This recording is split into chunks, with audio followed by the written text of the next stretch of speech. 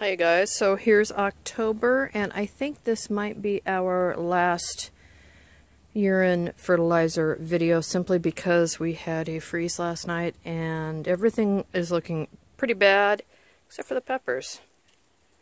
Peppers are making a comeback. More blooms, good growth, everything is pretty happy. This is the control, believe it or not. Here is the commercial, the Miracle Grow.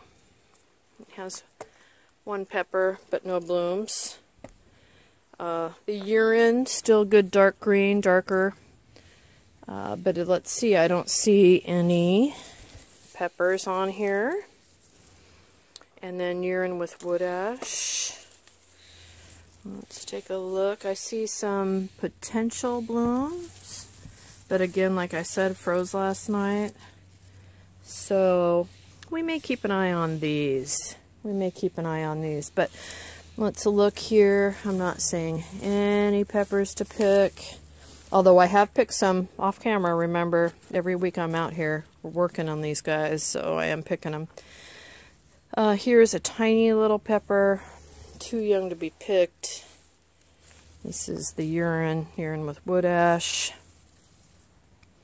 Commercial is pretty sad. Pretty sad, but it does have one big pepper, so we'll pick that. And then we've got our control, and it's got some small peppers here and blooms, so we might just keep an eye on this. If it doesn't die, or I might put them into the greenhouse. What do you think about that?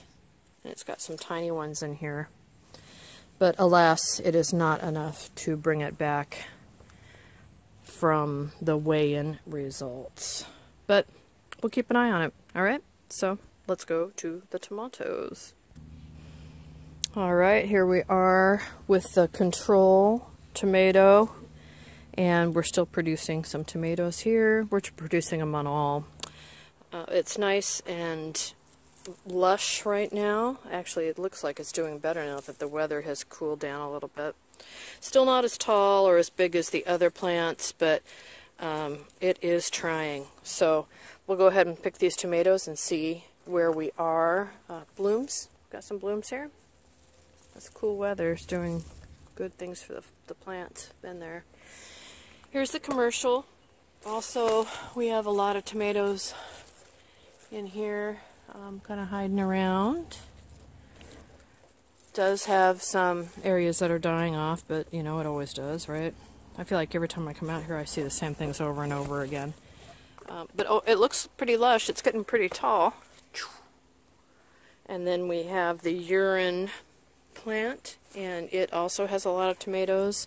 More die off here, but it was the tallest plant, and it's now kind of falling over a little bit. So we've got tomatoes up here, down here, kind of all over this plant, though I'm not seeing any blooms. Are you?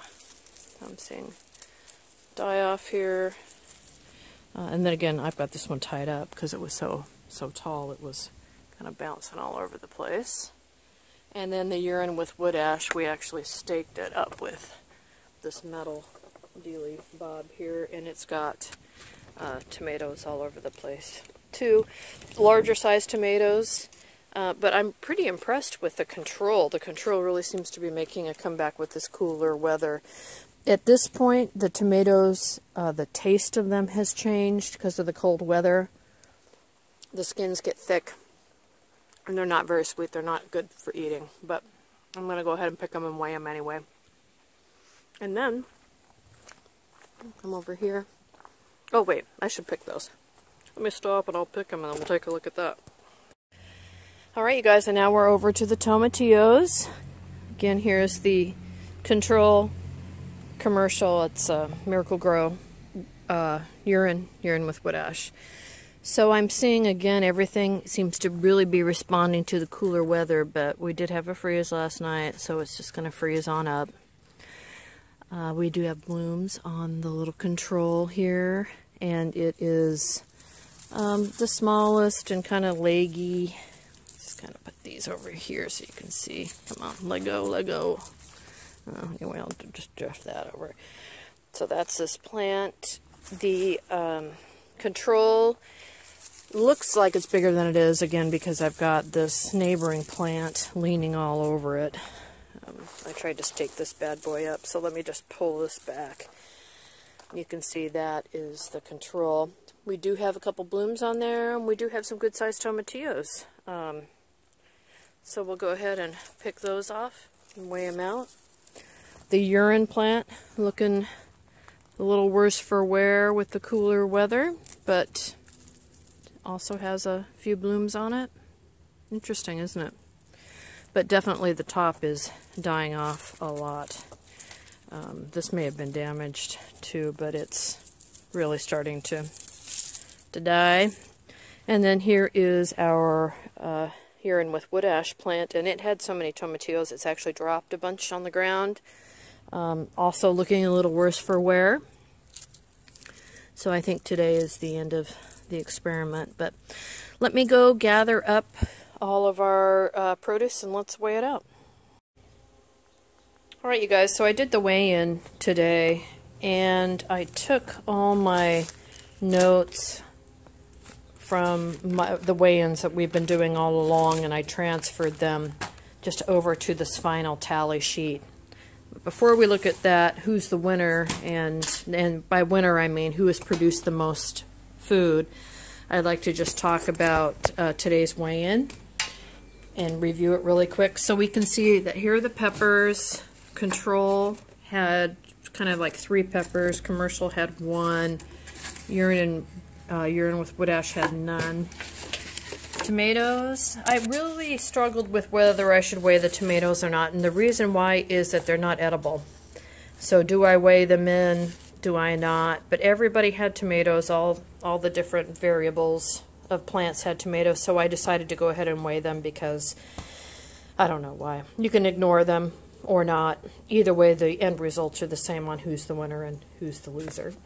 And then the tomatillos, again, kind of staggering results here. Here's the wood ash, double digits again. Here's the urine. Some of these, though, they're pretty small.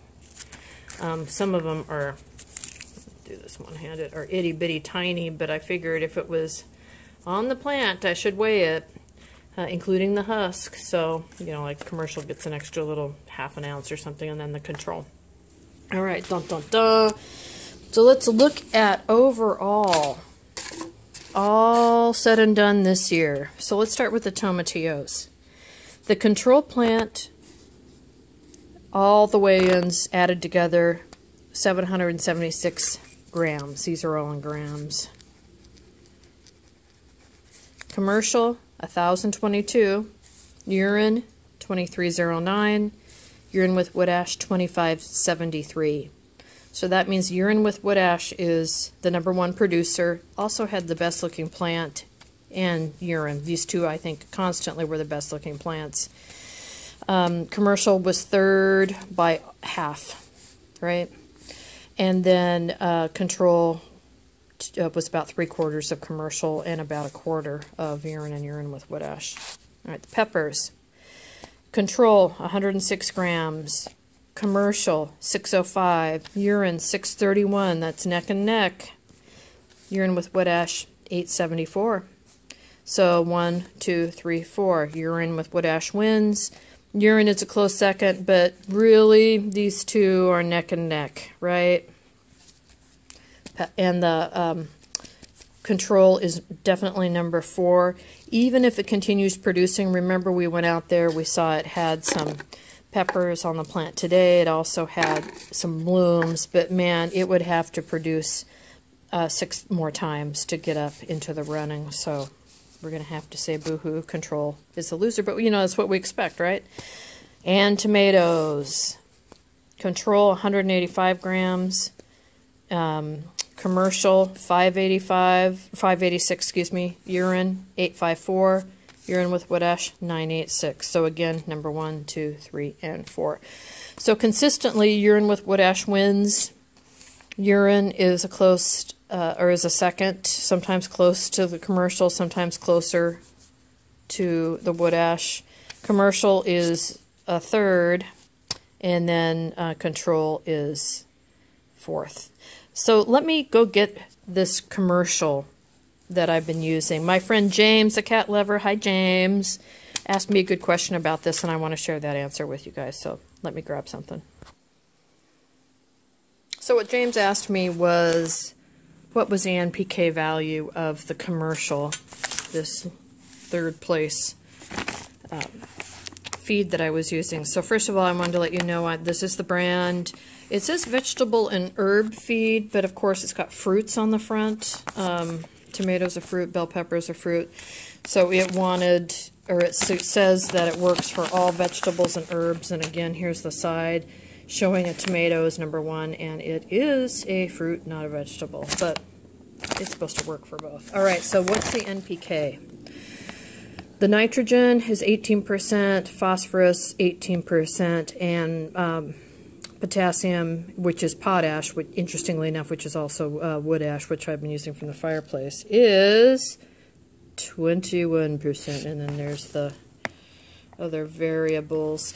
So this is the pink stuff. It's not the blue stuff, it's the pink stuff because it's meant to be used with a sprayer or a watering can, which is what I did, and I used, they've got a little scoop in there, and it's 1.5 scoops per 1.5 gallons of water, and that's what I did. So anyway, that's the results of this year. I think next year I might do some plants in the ground instead of plants in pots, which I've been doing for the last couple years.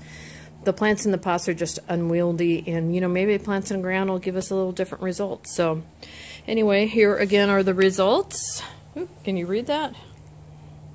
And yeah, so that's the end of the urine as fertilizer test for 20.